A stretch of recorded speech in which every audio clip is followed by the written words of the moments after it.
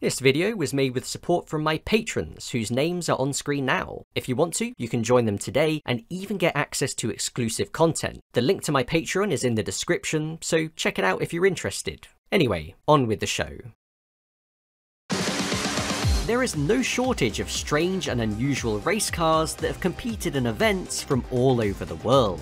From the unusual practicality of the Volvo 850 and Peugeot 806, to the experimental ideas of the Delta Wing, Chaparral 2J, or GTR LM Nismo, really anything is possible in the world of motorsports. In some quarters, Japan's Super GT series has become well known solely for its unusual cars that couldn't be found racing in any other series in the world at the time. In most cases, these were either cars entered privately by smaller teams, or one-off prototypes that were developed independently from any major manufacturers. There was, however, one big exception.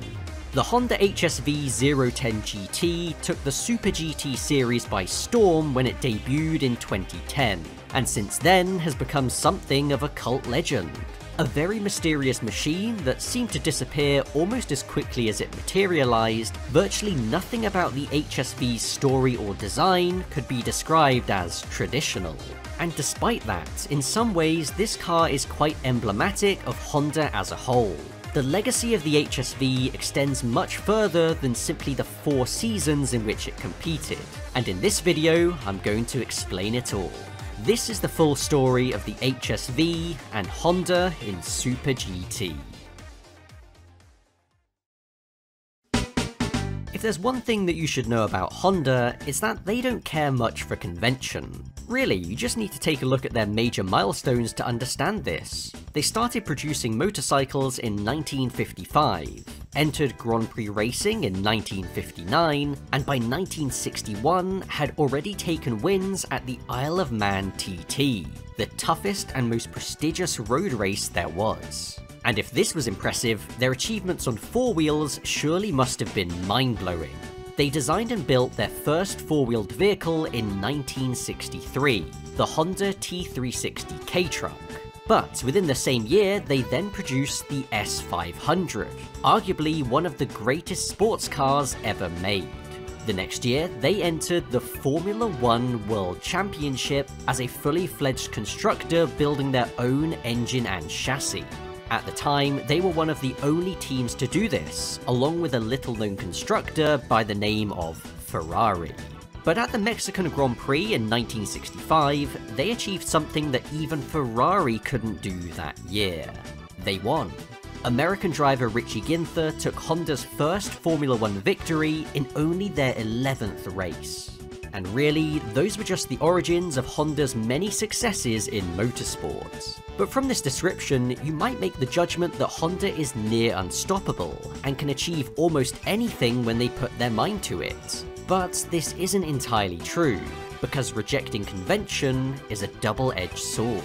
Honda has to be one of the most experimental companies you'll find among the major manufacturers. They do things entirely their own way. Through this, they have achieved some incredible innovations, such as the much-lauded VTEC system that manages to improve engine performance, crucially without sacrificing fuel efficiency.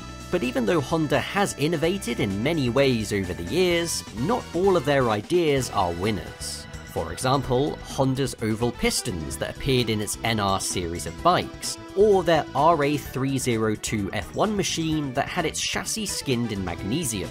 Both of these were solid ideas in concept, but in reality weren't able to achieve what was envisioned. The latter of course had far more dire consequences, and was even one of the major reasons why Honda left Formula 1 for the first time.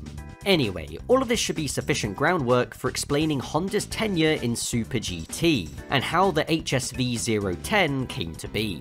Of course, the first official Super GT season, then known as the All Japan GT Championship, took place in 1994. But when the ragtag group of cars assembled for round 1 of the championship at Fuji on the 1st of May, there were no Hondas present, and there would continue to not be any until 1996. When one did first appear, fielded by Team Kunimitsu, it was actually the 1995 Le Mans winning Honda NSX GT2. But as the car was entered into the top GT500 class, it was underpowered compared to its rivals from Nissan, Toyota, and McLaren. The all-star driver lineup of team owner Kunimitsu Takahashi and Keiichi Tsuchiya could only manage a best finish of 7th across the year. But for 1997, Honda would commit to producing its own purpose-built GT500 NSX, and this would be introduced in round 2 at Fuji. It has to be said that it wasn't the most glorious debut, as the two cars that were entered from Kunimitsu and Mugen Dome both retired after accidents within the first couple of laps. But things got better as the season went on, with Mugen Dome achieving Honda's first pole position in round 5 at Mine, and the Kunimitsu car achieving the first podium in that same event. But even still, you could argue that Honda was competing with one arm tied behind its back in 1997, as they only fielded 2 cars. Compare this with Toyota, which had up to 6 Supras competing at each event. For 1998, the Honda stable doubled to 4 cars, with Dome and Mugen expanding to run 2 separate cars, and Nakajima Racing entering the fold. 1998 would be a breakout season for Honda that truly established the three-way fight with Nissan and Toyota that the series has become synonymous with. In an unbelievable record that still stands to this day, Honda took pole position and the fastest lap at every single race. 7 in total, and 8 if you include the non-championship All-Star race. They also won 4 of them, 5 including the All-Star race, making them easily the most dominant force that year. And yet, despite all of this, it was not a Honda that claimed the title, but the Pennzoil Nismo GTR. And there was one major reason for this: reliability. The NSX quickly developed a reputation for being fast but fragile, and this is ultimately what cost any of the Honda teams being able to win the championship. It was a similar story in 1999, where Honda once again took more victories than Nissan, but still couldn't seal the deal. If there was a silver lining though, their 2 wins at the start of the season meant that they had achieved 6 consecutive GT500 victories, a record that once again has never, and may never, be beaten. However, in a complete reversal of form, the 2000 championship would be decided in Honda's favour through sheer consistency. Ryo Mishigami took the GT500 title for Mugen after scoring points in every single race of the season, including 4 second places and 0 wins. Yep, Honda's first GT500 title came from a winless season. But in that respect, the Castrol Mugen car was an outlier, as Dome, Nakajima Racing, and even Honda newcomers ARTA all scored victories with the updated 2000 NSX GT. 2001 was another strong year for Honda, with both the defending champion Mugen car and number 8 ARTA machine heading to the season finale with a strong shot at the title. At around half race distance, they were running in 6th and 7th places respectively. But with the championship leading AU Tsurumo Supra way down the order after a spin on the opening lap, the title was now Honda's to lose. And so, here's how they lost it. 金石の走りを見ております。もうすでにスタンバイ万全という完全。おっと LT 危ない危ないウォールで激突 ART 金石 The Autobax car retired on the spot, and the Mugen car was left to limp home in 12th place with damage. In 2002, the car received a facelift and scored an impressive 5 wins during the season, but yet again couldn't achieve the title, with Nakajima Racing coming within a single point. 2003 was not a great year for Honda. New regulations were introduced, allowing for more flexibility in the design of the car, but the NSX struggled for balance. Even so, they still managed 2 wins, but the best placed Honda team was only 7th in the championship. For 2004, Honda made a major change to the NSX. They decided to replace their naturally aspirated C32B engine with a smaller turbocharged C30A. This would prove ill-fated, as the unit was difficult to cool and so couldn't be run to its full potential. Nakajima Racing was the only remotely competitive Honda team, scoring a victory in the wet at Motegi and finishing 8th in the standings. And so, partway through 2005, they reverted back to the C32B. In 2005, they would also build this, the Honda NSX-R GT. This road car was built as a homologation special for the GT500 machine. As such, its extended front and rear overhangs, as well as roof air intake, served little to no actual purpose on the road car, but allowed for greater aerodynamic freedom with the race car. As a result of these changes, the 2005 GT500 NSX was a much more competitive package than in the previous 2 years, with ARTA finishing as the runner-up in the standings. 2006 was also very strong, with the Takata Dome NSX being ranked 3rd and the Rayrig NSX 2nd, missing out on the title by just a single point. If it weren't for a drive-through penalty in the finale after contact with the Zanabi Z, it most likely would have been champion. But after so many near misses, 2007 would finally be the year. 5 race wins, a top 4 lockout in the championship, and the winning team sewing it up with a whole race to spare. It was a complete dismantling of the opposition. The years of experimentation had finally paid off. This was the NSX GT in its ultimate form. For 2008, the car was hit with a 50kg handicap as a result of its crushing domination the previous year, and so was never quite as competitive. Dome did manage to take a victory at Sugo, a circuit where the mid-engine NSX was always strong, and finish 5th in the overall standings. But in 2009 came another major regulation change in GT500. Along with a unified engine formula, one of the rules mandated only allowed the use of front-engine vehicles. This meant that the NSX would no longer be eligible. The issue for Honda was that they didn't have a suitable road car to act as a basis for a new front-engine GT500. In the end, a compromise was made, and the NSX was allowed to compete for just 1 more season. Of course, by this point, the road-going NSX hadn't been produced since 2005, with the GT500 car still based on the NSX-R GT. So regardless of these regulations, the NSX's days were numbered, and so 2009 would be the car's swan song. ARTA scored 2 wins en route to 2nd in the championship, including the final round at Honda-owned Twin Ring Motegi. It wasn't quite the title, but still not a bad way to send off what was the then longest-serving GT500 car. 106 races, 50 pole positions, 37 race wins, and 2 Drivers' Championships. A detuned GT500 NSX even competed in GT300 for a few seasons, winning the title in 2004 with the MTech squad. So it's safe to say that its successor had some very big shoes to fill. Anything less than exceptional would have been viewed as a disappointment. But even by the end of the 2009 season, it was still unknown what Honda was planning to do. The Honda HSV 010 GT was revealed to the world on the 21st of December 2009 as Honda's all-new GT500 race car. But what exactly was it? Clearly it wasn't based on any Honda road car.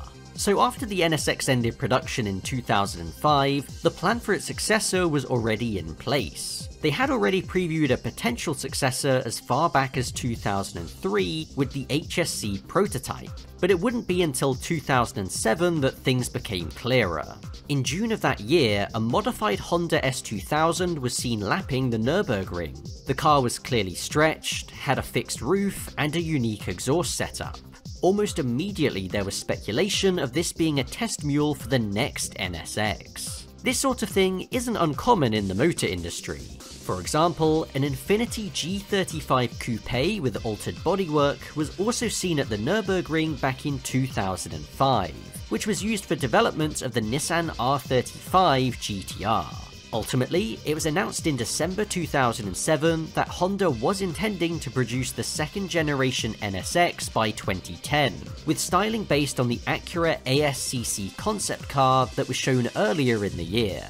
This confirmed one key detail about the car: it was going to be front-engined. This brought it in line with Toyota's planned Lexus LFA, a car that would have been seen as one of its natural rivals along with the GTR. But another aspect that would have been similar to the LFA was to do with the engine itself. Honda was planning to use a 5-litre V10 unit, as previewed on the ASCC, mated to an all-wheel drive system. By 2008, a more representative prototype was again spied at the Nürburgring, clocking in lap times around the 7-minute and 40-second region. But then in September, just as things were starting to heat up, came the financial crisis, and the automotive industry was hit hard. Even the largest and most profitable companies were having to make cuts, and Honda was no exception. They sold off their Works Formula 1 team on the eve of the 2009 season, but even still, more had to be done. They simply couldn't justify the cost of the new NSX, and so it was announced in December 2008 that the project had been cancelled. It was reported that this was a very unpopular decision within the Honda R&D department. Given just how much time and effort had been poured into the project by this point, to can it completely just seemed cruel. And not only that, but it left Honda without a flagship sports car. But not all hope was lost. Because with Honda needing to replace the NSX in Super GT, it was decided that what had been developed for the new NSX would be fed into producing the brand's next GT500 challenger. And thus, the HSV 010 GT was born. HSV stands for Honda Sports Velocity, not Honda's strangest vehicle.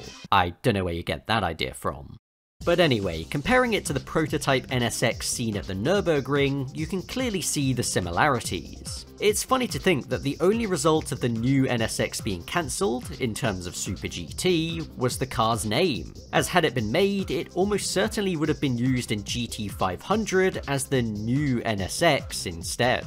But that still leaves the question of how the HSV was allowed to race in the first place, given that GT500 cars had to be based on production models.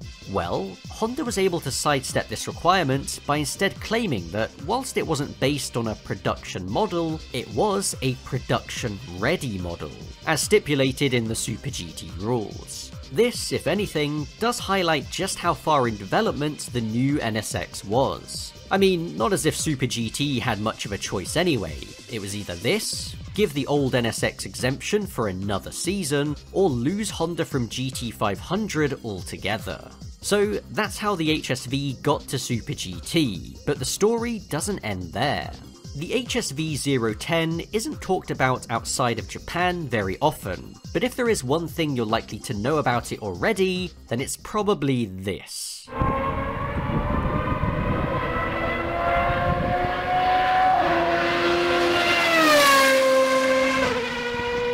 The noise that this car makes is something else, especially when compared to its more conventional rivals in the form of the Nissan GTR and Lexus SC430. Many have likened it to the V8 Formula 1 cars from back in the day, but I'd argue that it sounds even better. There have been some misconceptions that this car was powered by a V10 engine, however this isn't true. It was always a 3.4-litre V8, as mandated by the GT500 rules at the time. But given the sound, and the fact that the road car was intended to have a V10, I guess that's not too surprising. Also, the name HSV 010 doesn't help matters either. In reality, the reason for its glorious sound is to do with the decision to funnel all 8 cylinders through a single center-mounted exhaust, and of course its HR10 EG engine that was heavily based on the one Honda used in Formula Nippon. But with all of that covered, we can now finally talk about the HSV's racing exploits. The car debuted in round 1 at Suzuka and made an instant impression. The Ueda HSV, run by Dome, took pole position at the hands of Takashi Kogure, but on the first lap of the race, he ran wide at 130R on a damp track and slipped into the pack. Then, on lap 11, whilst battling with the ARTA and Epson HSVs, this happened.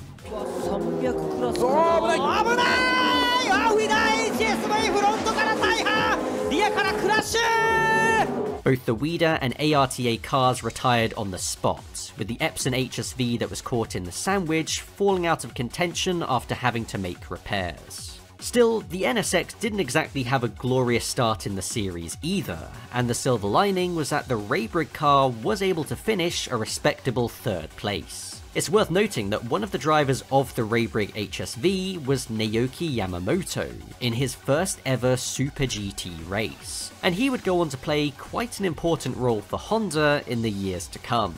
Round 2 of the season took place at Okayama International, and once again the Ueda HSV started from pole. Fortunately, this time round, it was a far more straightforward race for Kogure and teammate Loic Duval, with them leading from start to finish, resulting in the first ever victory for the HSV. Being mid-engined, the old Honda NSX was always the outlier in GT500, compared to its front-engined rivals from Nissan and Toyota. This resulted in a car that had different strengths and weaknesses. At times, it was capable of completely crushing the opposition, and other times it was absolutely nowhere. The HSV being front-engined meant that it was a lot less likely to experience these wild swings in performance relative to the opposition, but it did still carry over a few traits from the NSX. Sportsland Sugo was always a very strong track for the NSX as it favoured a good weight balance, but the HSV, with its impressive downforce, also ran well here. Sugo was round 5 of the 2010 season, and the Hondas showed speed by having 4 of their 5 cars qualify in the top 7 positions. But interestingly, it would be the Keihin HSV, which started from 10th, that would have the biggest starring role. It gradually made up places through the race, until with only a few laps to go when it reached the race-leading Ueda car. Kogure fought to hold off Kudai Tsukakoshi, but as is tradition at Sugo, it was always going to come down to the final lap.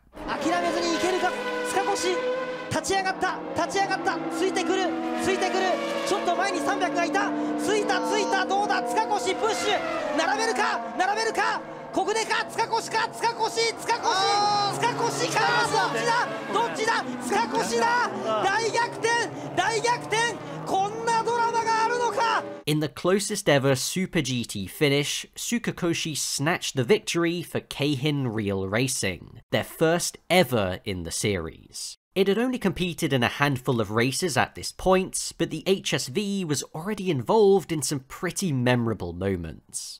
For round 6, the series returned to Suzuka for a 700km race, with Honda hoping to banish the memories of round 1. The ARTA HSV started from pole position, but lost out to the Motul GTR in the first round of pit stops. As it turned out, they wouldn't need to fight too hard to get back in the lead, as the GTR was spun out by a GT300 car. In the end, it would be a fairly simple victory for ARTA, but the race wasn't without its drama for the HSVs, with the Epson car losing a wheel at its final pit stop, but still finishing in 7th.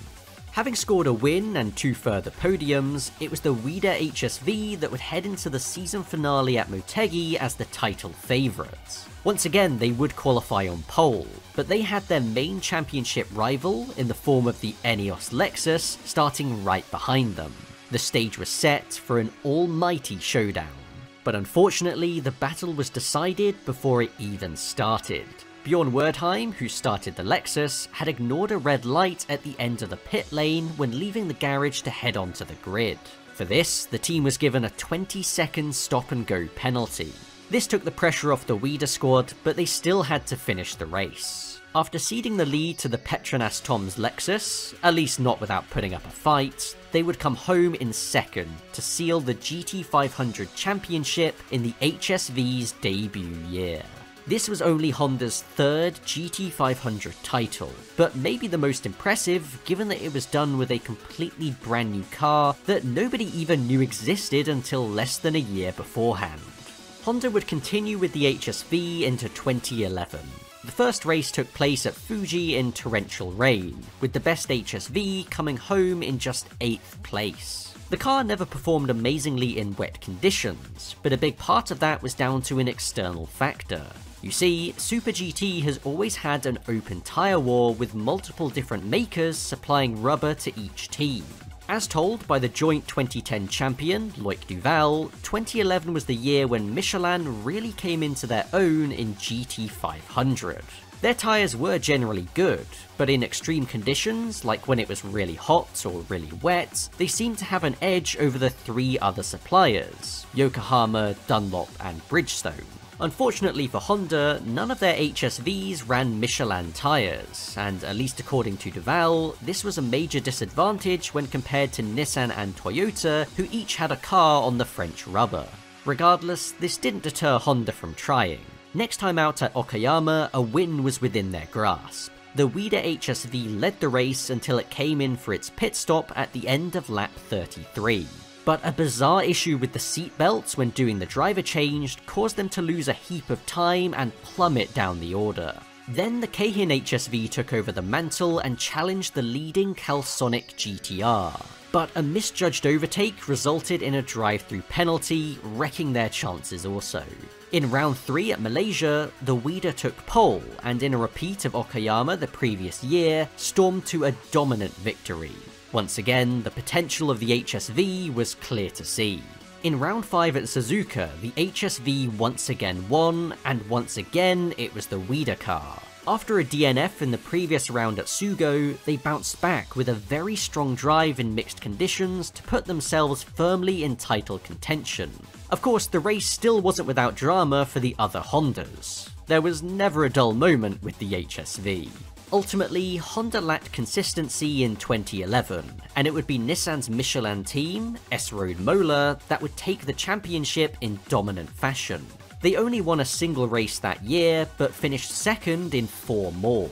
The Ueda would end up third in the standings, albeit a whopping 33 points down on the winners. 2012 started with yet another near miss at Okayama. The Raybrig HSV took the lead after the pit stops, but was passed by the Zent Lexus in dramatic fashion on the final lap. To be frank, 2012 was the HSV's worst season by some way. It says a lot when its 2 most notable moments were losing the lead just before the finish,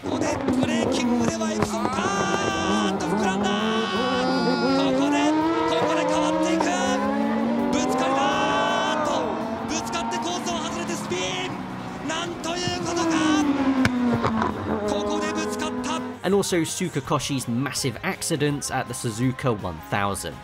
That said, there was one bright spot at Sepang, where the Ueda car did a replay of their 2011 performance by taking pole position and leading the race from start to finish. This was Honda's only victory of the season. In the championship, it would be the Raybrig HSV that would finish as the top Honda in 5th, finally overcoming the Ueda car by just 3 points, but still a massive 50 behind the Mola GTR, which again stormed to the title. For 2013, Honda decided to make some changes. The most obvious was with the exhaust system. Instead of the single center-mounted tailpipe that the car had always used, they redesigned it so that there would be 2 side exit exhausts, one on each side.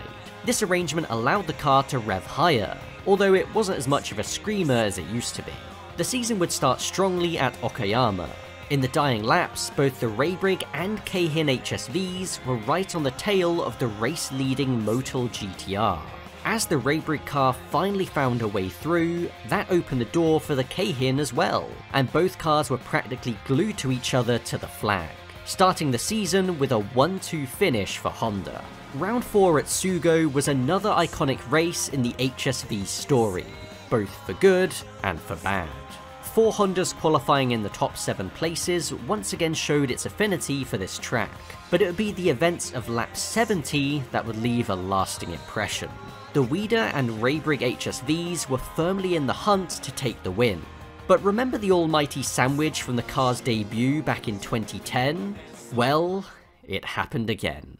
レインボーコーナー立川コースアウトマコビッキとレイブリック同士打ちやっぱり出た魔物が出ましたすごー Both the Ueda and Raybrig cars were out on the spot, and a few laps later, the Denso Lexus also succumbed to the damage. This left the keeper Tom's Lexus in the lead, but not for long, because only a few corners later, the ARTA Honda dived down the inside to snatch it away. And after closing out the final few laps, they took a truly unexpected victory alongside the ARTA CRZ, which had just won in GT300 also. ARTA was one of Honda's most prolific teams in the NSX era. but the HSV years were a struggle for them. They finished dead last in the 2012 standings, so nobody begrudged them a bit of good fortune in securing this memorable win. Ueda would bounce back at Suzuka, where they would claim another win after passing the pole-starting Motul GTR on lap 116.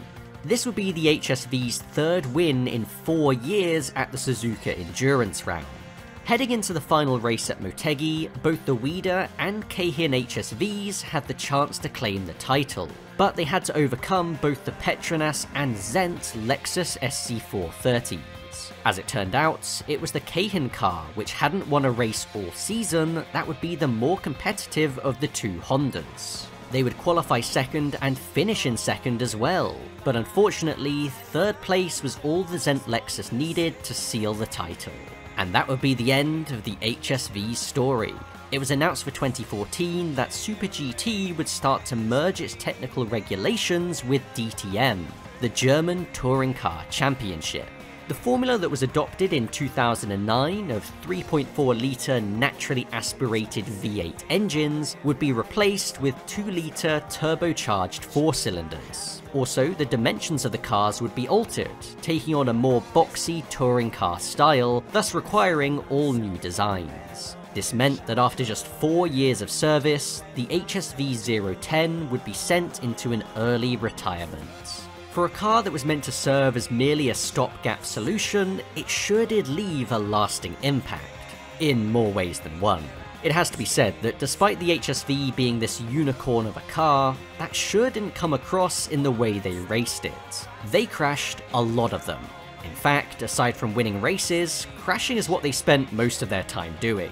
But this is Super GT, so I guess you could say that about most other cars. I really do love the HSV. It's just so quintessentially Honda, outside of the box thinking at its finest. Many people were left frustrated by Honda's decision to not put it into production, but I'm honestly just grateful that we got to see it in Super GT at all. Think about it this way, Toyota did end up producing the LFA in spite of the 2008 financial crash, but they never raced it in Super GT, instead sticking with the SC430 that ended production in 2010. I mean, could you imagine a GT500 LFA? But despite Honda not producing their spiritual LFA rival, they did eventually race it. To me, these two cars directly complement each other in a weird way. But as I said at the start of this video, the HSV is emblematic of Honda as a whole. And when we take a look at Honda in Super GT, post-HSV, things somehow get even stranger.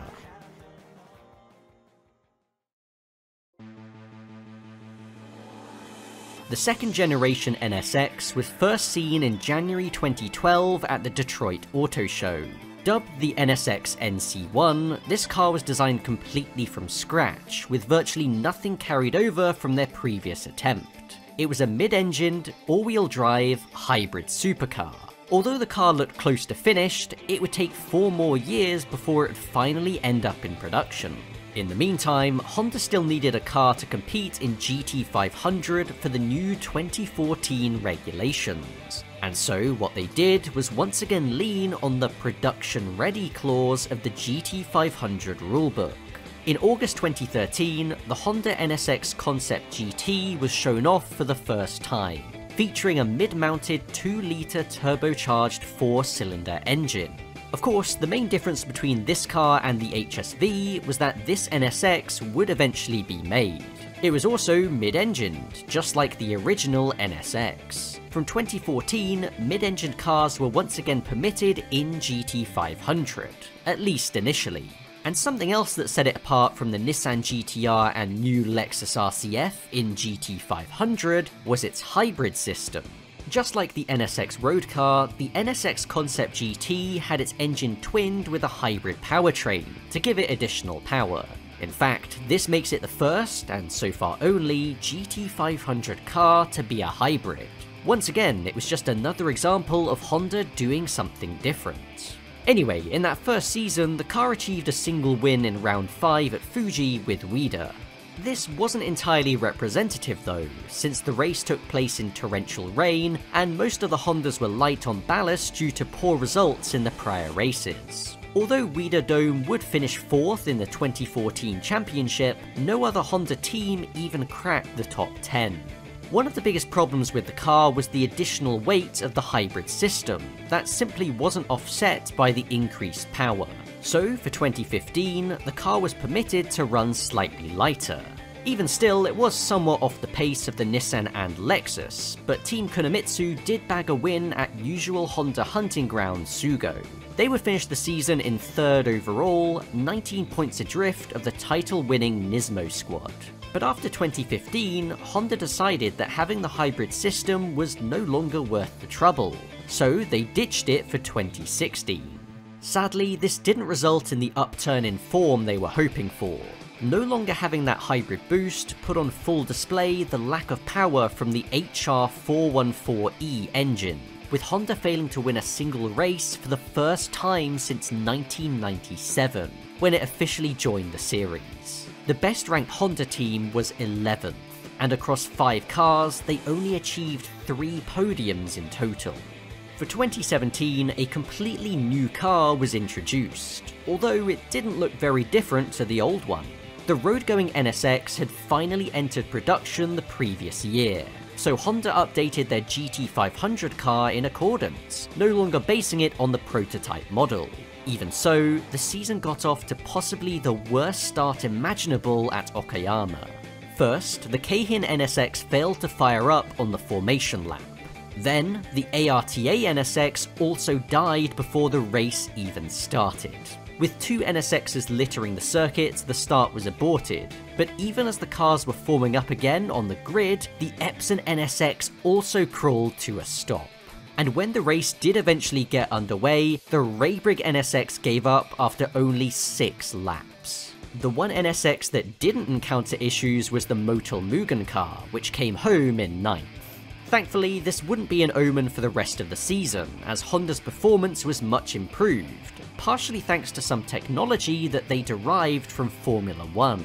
Pre-chamber ignition was first used by Ferrari in 2015, but Honda was the first to implement it in Super GT on their new HR417E engine. This helped to make up for their power deficit from the previous year, and allowed ARTA to take victory in round 5 at Fuji, and most memorably, the Epson NSX to take a shock victory at the Suzuka 1000 km. But really, 2017 was just a setup for 2018, the year that Honda finally retook the crown after 8 long years. Honda achieved 4 wins this year, and it would be the squad that brought the brand into the series in the first place, Team Kunimitsu, that sealed the championship. It's incredible to think that it took the new NSX 5 seasons to do something that the HSV achieved in its first. But in 2019, it was formally announced that Super GT and DTM would be fully unified under a common rule set known as Class 1. This is what both series had been working towards for a number of years, but there was just one problem: the NSX. Both the Nissan and Lexus GT500 cars shared a common monocoque with the DTM cars, whereas the one in the NSX was slightly different, owing to the engine being mounted behind it. For complete parity to be achieved, all of the cars would have to be front-engined. This meant that 2019 would be the last season that the mid-engine NSX would be eligible. Its form wasn't as strong as the previous year, but they also suffered a fair amount of bad luck as well. The only victory was for ARTA in the season opener, and Keihin Real Racing would be ranked as the top team in 6th overall. When it came to the DTM tie-up, this took 2 forms. First, one car from each of the 3 GT500 manufacturers was entered into the DTM finale at Hockenheim. This makes the NSX the only mid-engine car to ever compete in the DTM prior to its GT3 era. The second was known as the Super GT DTM Dream Race, which took place at Fuji Speedway. This was a 2-heat event with 1 driver per car. 6 DTM cars, 3 from BMW and 3 from Audi, made the journey over to compete. Of course, the second race would be the final time that the mid-engined NSX would ever compete in GT500. But it was also the final race for the Lexus LC500, which was being replaced by the new Toyota Supra for 2020. So, to send the Lexus off, they decided to crash all of them into each other. Bold choice. Honda, on the other hand, took the far more conventional decision of trying to win the race. And they would achieve this with the Modulo-sponsored Nakajima racing car. And who was the driver to give the mid-engine NSX its final ever win? Well, none other than Narain Kartikeyan. Yes, the Narain Kartikeyan. Amongst a field of some of the best drivers from Japan and Europe, Narain Kartikeyan. You know, I think I know why they call this the dream race, because whenever you think about it, it just sounds like a weird fever dream. But I swear this really did happen, look it up. Anyway, for 2020, Honda needed to bring a front-engine car for the new regulations, very similar to the situation that they found themselves in 10 years prior. So what did they do? Maybe come up with a successor to the HSV? Nope, they took the NSX and put the engine in the front. That was it. A simple solution for a simple problem. And the thing is that they had thought of this before. Back in 2008, just before the new GT500 regulations were about to come in, Honda trialled a front-engine version of their existing NSX. You can tell from the different proportions and lack of air intake on the roof that the engine is clearly in the front. But ultimately they decided against it and went with the HSV instead. I assume this was done because the NSX was already a 5-year-old design at that point, and there was no real reason to continue since they didn't even sell the car anymore. But after being shelved for a couple of years, the front-engine NSX was seen once again at post-season testing at Motegi in 2010. Initially, many were confused by this, since the HSV 010 had already debuted and even took the title, but it soon became clear. The NSX was being used as a testing mule for KERS, Kinetic Energy Recovery System. Super GT were looking to test this system that was already seen in Formula 1, to potentially introduce it in a future season. This NSX was chosen specifically because it represented a car that fit the current regulations, and yet it didn't give Honda an unfair advantage with additional testing miles, as they had no intention to race it. Also, it was agreed that all of the data gathered from it would be shared with Nissan and Toyota as well. Of course, KERS was never used in Super GT, but hybrid systems were, so in some way, this NSX does have a tangible link to the NSX Concept GT that was introduced in 2014. Anyway, much like the HSV, when the front-engined NSX finally debuted in 2020, it was instantly on the pace. Keihin took the car's first win in round 2 at Fuji, and this was followed by 3 more wins for the car throughout the season. In the end, Team Kunimitsu would once again claim the title, their second in 3 years, in dramatic style at the final round, and there would be 3 Honda teams in the top 5 positions in the championship. In fact, they even achieved a top 5 lockout in round 7 at Motegi. The front-engine NSX had arrived. 2021 was also a very strong year, with 4 wins across the season and 3 Honda teams in the top 6 in the championship. But in the season finale at Fuji, karma would repay Team Kunimitsu the favour from the previous year. With the Stanley car running 5th, and in prime position to take a 3rd title in 4 years, they were wiped out by a GT300 NSX. That's just how it goes sometimes. For 2022, Honda produced an updated NSX Type S road car, the final iteration of the model, and the GT500 machine was updated to reflect this. It was another solid year, with both the Stanley and Astemo NSXs staying in title contention right to the final race, but Nissan were just too strong with their new Z. And that brings us neatly to 2023, the most recent season as of now.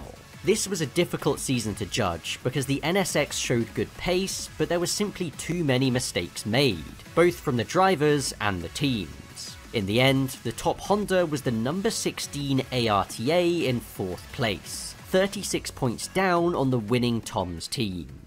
And here we are now in current day. Once again, Honda find themselves in the position of needing to change their car for the 2024 season, but this time by their own choice at least. Really, when you boil it all down, Honda being the oddball in GT500 all stems from one key fact. They've never made a proper front-engine sports car.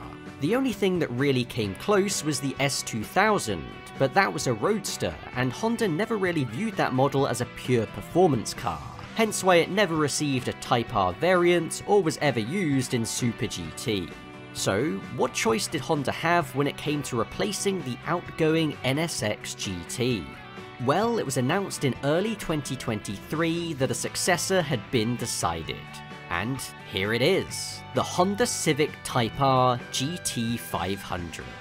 This was kind of shocking when it was first announced, for obvious reasons, but the more I think about it, the more this starts to make sense. The Civic Type R was introduced back in the 90s, but as time has gone on, the car has steadily grown into what it is today, in its latest FL5 iteration. In essence, the Civic Type R of today is a high-performance front-engine sports car that just so happens to also be a practical front-wheel drive hatchback. When you put it in those terms, frankly it seems like the obvious choice. The GT500 regulations have permitted four-door cars for more than a decade, but the Civic will be the first. Of course, to meet regulations, this Civic has been converted to rear-wheel drive, so it's not exactly a perfect solution. But with the second generation NSX now dead, the Civic Type R is without a doubt Honda's flagship performance model. And when the 2024 season gets underway at Okayama on the 14th of April, I can't wait to see what Honda can achieve with it. I've now made a number of videos about Super GT, but there's something that I've never really talked about before: my allegiance. So you might have worked it out by now, but I support Honda. Really, any of the Honda teams, but more specifically Team Mugen, who currently run both the number 8 and number 16 Autoback sponsored cars. When observing Honda's story in Super GT, I think it becomes obvious why I find them so fascinating. Because whether they're winning or losing, they're always doing something interesting. Using a midship car, designing a new engine that they'd only use for one season, racing the first hybrid in GT500, bringing in engine tech from F1, completely redesigning their car to put the engine in the front, and now using a front-wheel drive hatchback as the basis for one of the fastest GT cars on the planet. There's really never a dull moment with Honda in Super GT, and I think the HSV 010 is the ultimate summation of all of that. A stillborn supercar being used to create a racer that would represent the brand in the biggest domestic championship, where it would go on to win races and even a title, surely has to be some of Honda's finest work. Super GT is due to introduce a new GT500 rule set in 2025. Ditching the outgoing Class 1 regs. Aside from those few races in 2019, Super GT never crossed over with DTM again. Both BMW and Audi leaving the series at the end of 2020 meant they were left with no choice but to scrap their Class 1 cars, and switch over to the far more cost-effective GT3 formula. Ultimately, the tie-up between Super GT and DTM that began in 2014 is the reason why the HSV had to be killed off in the first place. But through Class 1, we were again able to see yet more Honda ingenuity. I look forward to seeing what new possibilities come from the new regulations, and doubtless I'll be keeping a keen eye on one brand in particular. The only way that Honda can achieve true greatness is by doing what only Honda can do.